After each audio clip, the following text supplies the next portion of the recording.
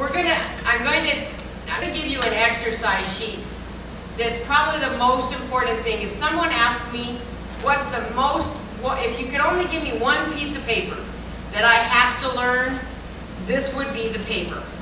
It's an exercise sheet that is really, really imperative as a musician that you know, okay?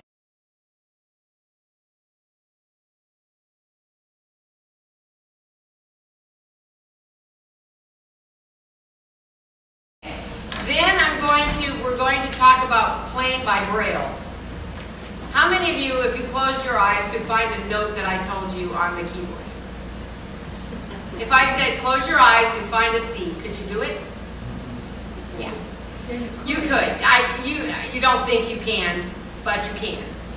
Now, I've been watching everybody play, and Chicken Club was last week, and I watched y'all play. By the way, you did an amazing job, all of you. And then when we give extra help, the first thing I tell most people that I work with is you have this bobblehead effect, right? I think I've said it to all of you, where you look at the music, you look down at your hand, you look back at the music, you look down at your hand, and you're lost. So we really got to nip that because you will never play faster or play with more confidence if you have to keep doing that. It'll just really tie you down. So those are two things that really need to be addressed right away. Okay? So, and every week you're going to get an assignment. Now, because this is boot camp, I'm not going to give you a ton of things to do. We're going to do just little things that are going to add up in 6 weeks to a big thing. Okay? So, what I tell you to do today, I really need you to do it.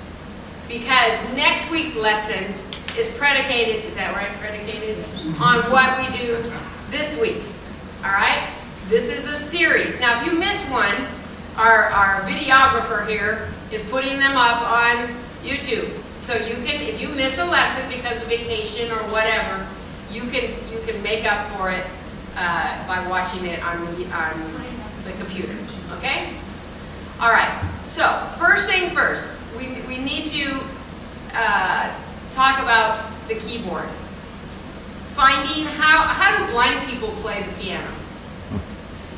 How do they know? Sound and touch. Sound and touch. It's all touch. And the keyboard has a very, very distinctive look. It has 2 black keys, 3 black keys, 2 black keys, 3 black keys. So finding your way around the keyboard requires you to just do this and figure out where you are. So if I say to you, close your eyes and find a C, then you just go, okay, I need to find a group of 2 black keys. And C is the anchor for those 2 black keys, right? Yes? Yes. Okay. If I find 3 black keys, what note is this? F. F is the anchor for the 3 black keys. All right. When we go to the keyboards in a minute, and I have you close your eyes, that's what you're going to do. You're going to feel around, and first you're going to find a set of 3 black keys, and then 2, and then 3, and then 2, and it's all uniform, okay? So anytime you find 2 black keys, there's C. The 3 notes that are connected to those 2 black keys are C, D, and E. All right? The 3 black keys, the notes that are connected, and we're only going to use white notes for now, are F, G, A, and B. All right? So when we have our little test, you're going to go, okay, 2 black keys, there's a D right in the middle of it. There's an E. Okay, 3 black keys, there's F, there's A, there's G, there's B, there's C. Now when you get home, that's what you'll do. You'll just find a key and try to name it. So if you close your eyes and you go, all right, just pick a key. Whoops, I almost fell over. There's a note. I have to figure out how many black keys are around it, right? There's 3, right? So if I leave my finger there and there's 3, there's F, G, that must be an A. See? Can you do that, do you think? All right, everybody on a keyboard, let's find out. Assignment number 1 was to sit at your keyboard with your eyes closed and try to either find the notes or name the notes. You can say a letter and then try to find it, and then push the note and try to name it. All right? It is imperative this week that you do that. So next week when you come and we sit down, I just say find an F, and you can put your hand right there. And you all did very well today with that, by the way. Excellent. Huh? Both hands? Both hands. In fact, you could even just go find 2 Fs and just put your fingers on 2 Fs with both hands. All right? Thanks, Mary. That wasn't going to be these things. But now you did it. I asked the wrong question. Number 2. Read Greg's sheet. I want you to find those features on your instrument. All right? He wrote them out. He explained them. Now you find them. And they are called what is highlighted in black.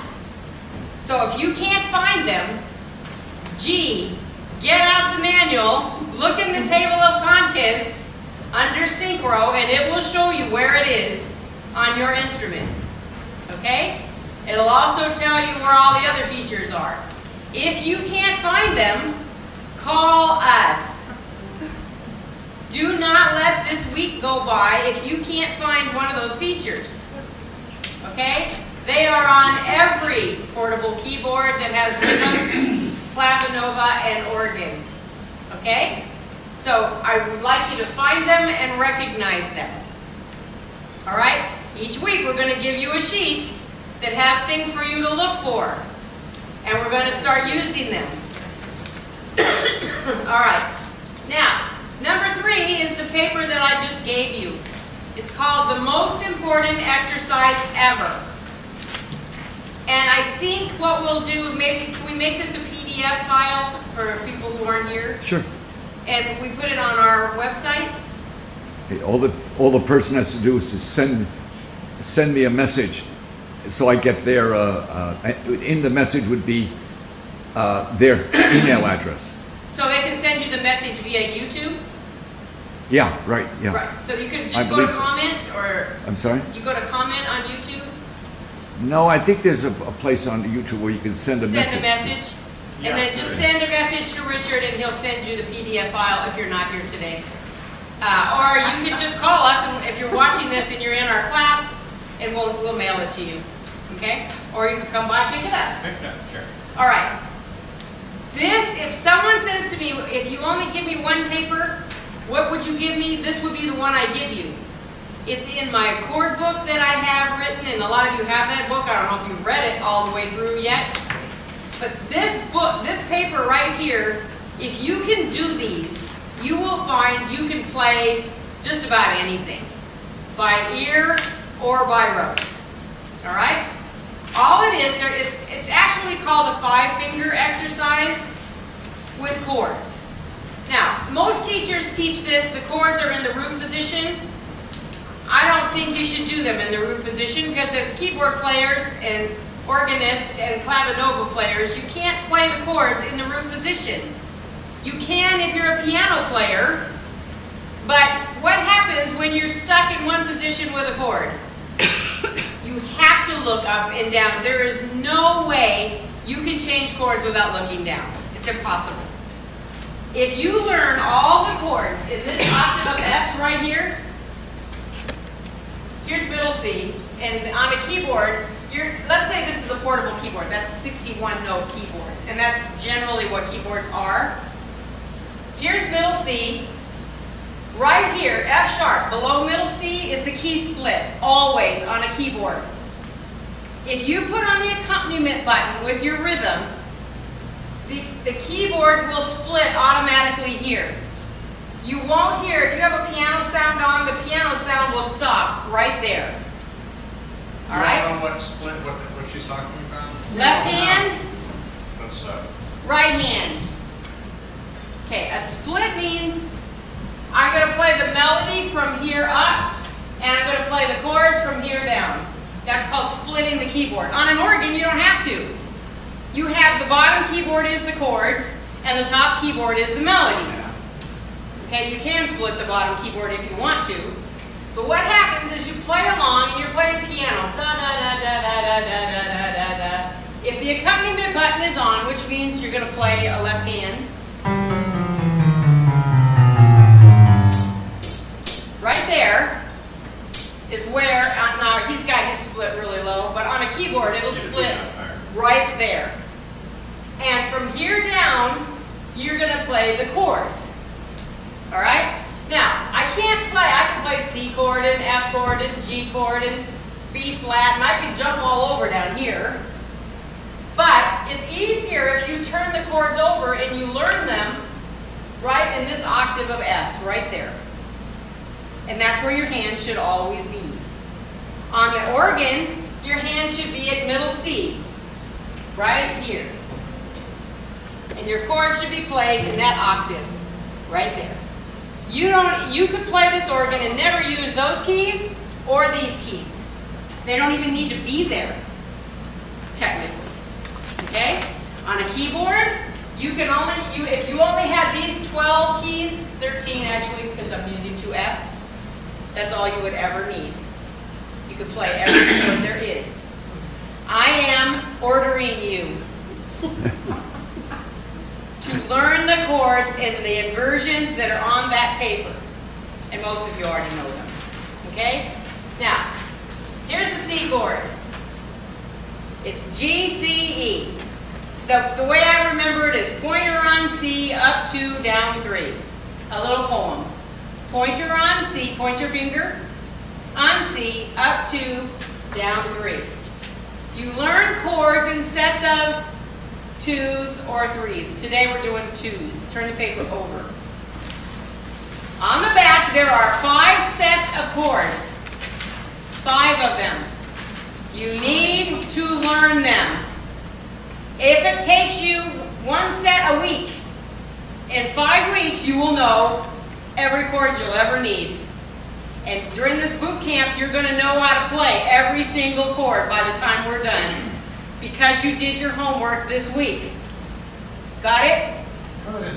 Okay. Am I clear? Yeah. Okay. I can't monitor your practicing, but if you tell me next week you don't get it, it's because you didn't practice this week, and I'm the sergeant of the boot camp. I was just going to say, I learned with them in the spelling position and started having problems, and I'm having to relearn them all. I know. It's not easy to relearn them. You know what? It's okay though, because if you can spell them in the root position, Yeah, but then I have to go and say, okay, flip them over. G means, Yeah. Now there's been a lot of methods out. When I started teaching the pointer system, I got some old pointer system books. That was the most popular. Pointer on the chord, up 2, down 3. Pointer on the chord, up 2, down 3. Pointer on the chord, up 2, down. You're still jumping all over the place. All right? So a C chord, that's it. I don't care if you can spell it. I don't care about anything except you know how to play it next week. It's G, C, E. It has 2 buddies, an F chord and a G chord. And those are both popular chords. You can play almost everything with those 3 chords. To get to an F chord, we have what's called a common note. You hold the middle note down, you raise the bottom one and the top one. I can do that without looking. See? An F chord is just a flipped over C chord. Pointer on C, up 3, down 2. See? So I'm just going to practice all week. This to this, C to F. C, and say it while you play it. C, I made a poem. Say it while you play it. C to F, C to F. Next set, C to G. C, hold the bottom note. C to G, C to G, C to G. So All right. it's the top 2 notes are just coming down one. Right, you just drop the top 2. See, I can do that without looking. That way you're not jumping all over. Right, I'm not moving anywhere. All right, the next set is G to D. All right, now I hold the top note, look. It's G, and there's a black note in there, to D. I'm just lowering the bottom 2 notes, 1. G, I don't care what fingers you use. G to D, G to D. It's repetition. You just have have to keep doing it over and over. Then, look, here's a D chord.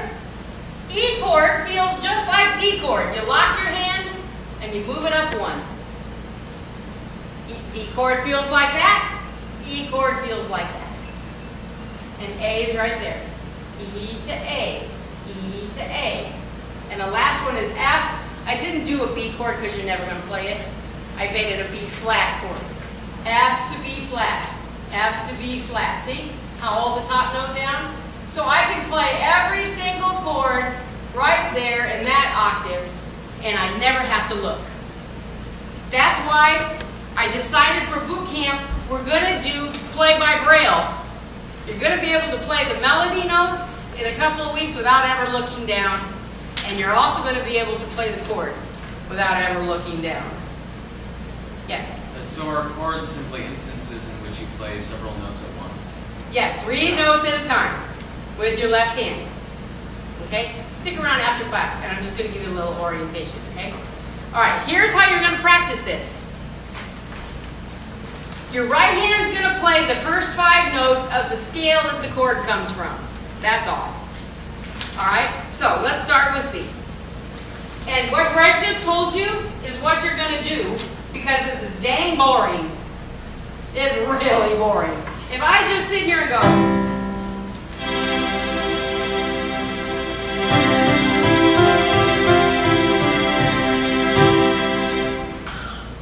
I did that for years and years.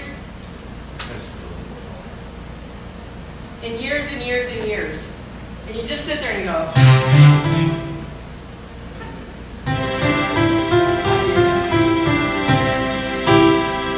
D. E. F. How boring is that? Terrible. Yes, but it's not boring if you do this.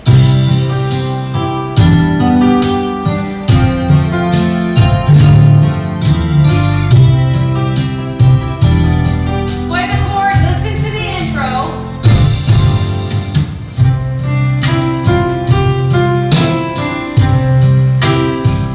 See now I'm learning rhythm?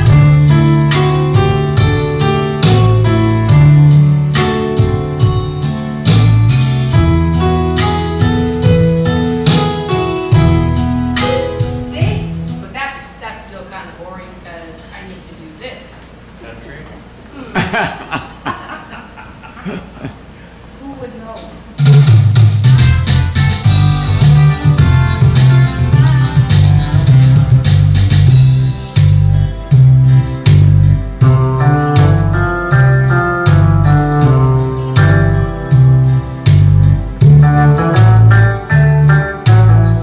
So you can get syncopated. I think you take Pepto-Bismol for that. You can just play the chord and then play the note late. Hit the notes twice.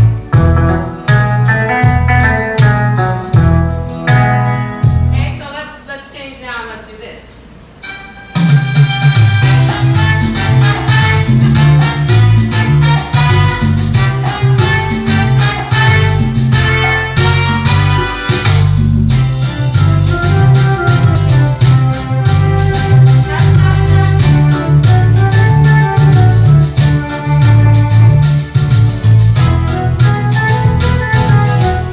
Now, see how many stones I'm killing? How many birds I'm killing with one stone?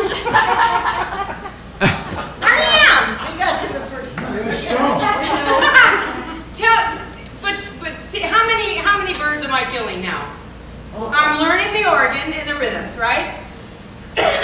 Or keyboard or whatever you're playing on. Excuse me. I'm learning some counting, right? I'm getting my tempos in. I'm learning chords. And I'm learning the first 5 notes of every scale. We didn't do the whole scale, just the first 5 notes, because that's where most of the melodies come from. Pretty soon, as you do this exercise, you're going to start hearing some songs. You're going to go, whoa! All right, are you with me so far? Okay. Now, it's going to be what's our new young man's name? Sky. Scott. It's Sky. Scott. Ooh, nice name. I like that. You are going to be our guinea pig. Because Sky's new, right? He has no bad habits to unlearn. Wonderful. Right? Oh, he's yeah. starting, he's got a clean slate. So, you guys have all this stuff up here. Yes. Right? You got to get rid of it and do the homework. So, I'm going to be watching you. He probably won't be back next week. He better be. He will. Okay. If you do what I tell you, you will really enjoy when you're done with boot camp. It's not fun for a while, but we're trying to make it fun with rhythms. If you learn, that's why you bought these instruments. Somebody, him, told you it was fun, right? And that it was easy. Well, it's not easy. It's easy. You can sit down and play a couple easy songs with 2 fingers. But if you really want to progress, you have to exercise, right? You can't lose weight if you don't stop eating and you don't exercise. You can't play the piano if you don't do some kind of repetition. It has to happen, okay? All right, so that's number 3. Number 4. Oh. I took the signal and it's right up there. Okay. Number 4. Oh, man. On the back are those chords. Those 5 sets of chords. Trust me, if you do the number 3, number 4 is easy. If you've practiced number 3, and you know, I really don't care what order you do them in. You might want to start with number 4 and then do number 3. Because you get used to the chords first. I don't care. Whichever way works for you. Number 4, I want you, if you're a beginner, your left hand is all you can do. Okay? So number 4 is practice 5 sets of chords. If you're a beginner, you just practice these with your left hand, okay? If you're not a beginner and you're moving up and you want a little more challenge, I want you to practice these chords with both hands. 2 C chords, 2 G chords. So, and here's why I say this. Most people over the years that I watch learn to play, they train their left hand to be the chord player, and they train their right hand to be the melody player. Then they get more advanced, and they want their left hand to play more than chords, and they want their right hand to be able to play more than 1 note. And they can't. They have to start all over and retrain everything. Okay? If you do number 4 with both hands while you're suffering and you're just learning, it'll be much easier later to add things to what you do. Okay? Got it? Alright, so now I'm just going to sit and I'm just going to pick a rhythm and let's just do a little ballad.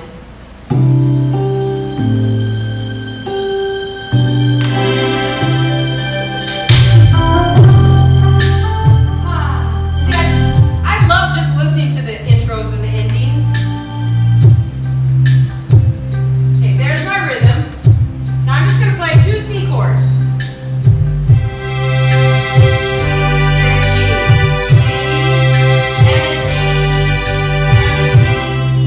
And a G,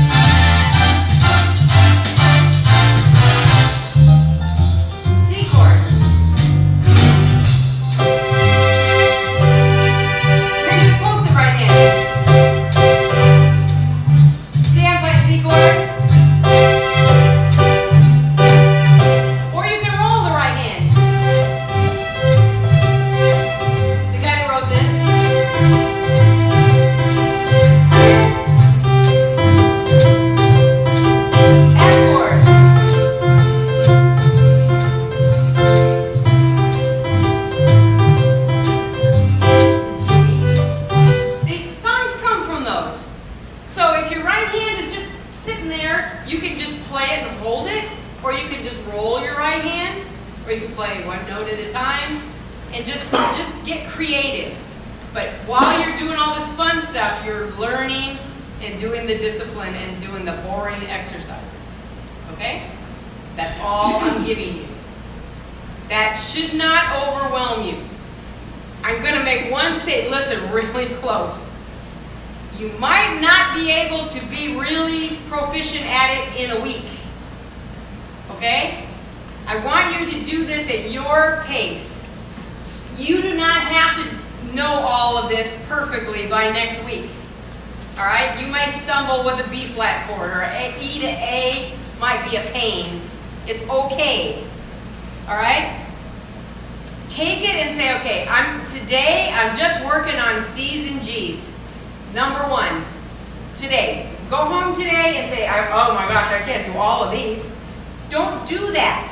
I have learned as I get older, especially like with my house or with projects I have, I can take a day off and I go, I gotta clean my whole house. I don't do that anymore. One room at a time. By the end of the year, no. That's a big house. Then just start all over. No, it's kind of like my desk. Ask Greg. If you look at Greg's desk, immaculate. His desk, I mean, he doesn't even have a dust speck on it. My desk, that's another story. I clean it, and I go, I am never going to let it get like that again. How many days does it take? Oh, it's not even a day. See? Well, I just accept me the way I am now. But with music, if you take all of that and you look and you go, oh, I have to do all that today when I get home? No. Pace yourself and say, okay, I have 5 sets of chords. I'm going to practice 1 set a day. I'm going to keep doing it over. I'm going to try all 200 rhythms in one day, maybe. Or just even separate your rhythm units. And just go, I'm just going to try 4 or 5 different rhythms, and I'm just going to practice C and G with both hands all day today. And then I'm going to go over to the other side of the paper, and I'm just going to do the C and the G. See? Learn the sets and learn the line at the same time. Okay? Then the next set is C to F. Do that tomorrow. C line and F line. Okay? Then do G to D. G line and D line. Okay? And then you will find by the end of the week you're going, I think I'm getting it. When you take a group class, it's really hard to know that you're getting it and that you're moving forward. Okay, and a lot of you sent us comments this week. I got tons of emails of suggestions. Thank you, thank you. And because we don't know when you have a group what you need. So in boot camp, we have people who've been here for a little while, people who've been here for a long while, and newbies. Okay? So we have to make sure that we give you all a challenge. And now, even if you've been playing for a while, you may not have approached things this way. Okay? So, next week now, I'm going to give you, I'm not going to give you the song this week. Okay? I want you to do this. This is fun. It can be a song, just playing with the rhythms and doing all the things. The song we're going to tackle for 6 weeks is 5'2". Mostly because every topic you need is in that song. 7th chords, how to add a note to a chord, how chords progress, where they go, and it's all based on what we're doing today. All right? So next week we're going to talk about solo instruments because we're going to be playing 5'2" by ear and by braille and by note, all 3. So I'm going to teach you how to listen to a song. You know what the biggest complaint for people when I say you can play by ear? I don't know any songs in my head. I don't know any songs. And if I do know it, I only know a little bit of it. And then I get to the middle and I can't remember how it goes. So now that we're learning to play by braille, you're going to start to learn about intervals. How far apart are the notes? Remember in the old days they taught do, re, mi, fa, sol, la, ti, do. an interval of a second is do to re, do to mi, do to what is a fourth and a fifth. Okay, that's the topic next week. And what's going to happen, and I think we'll probably put these DVDs out in a sequence. So this is 1, 2, 3, 4, 5, and 6. And we're going to call it boot camp. Music boot camp. How to practice. And I think that's going to be our theme. How do you practice? Because there's a big difference between playing and practicing, isn't there? Playing is not exhausting. Practicing, you will feel it in about 50, well, as you get older, Sky won't feel it for about an hour. Okay? I feel it now in about 15 minutes. I start to go, oh, man, I got a kick in my back, or, you know, I just get tired. So, pace yourself, and here's your practice routine. 10 minutes a day, or 20 minutes a day, excuse me. 20 minutes a day for 5 days. All the kids that I teach have a 100-minute requirement. 100 minutes. Now, here's what I suggest as we get older, and for little kids too. 10 minutes in the morning, 10 minutes in the afternoon. If you sit at that keyboard for 10 minutes and do this, you will learn it. All right?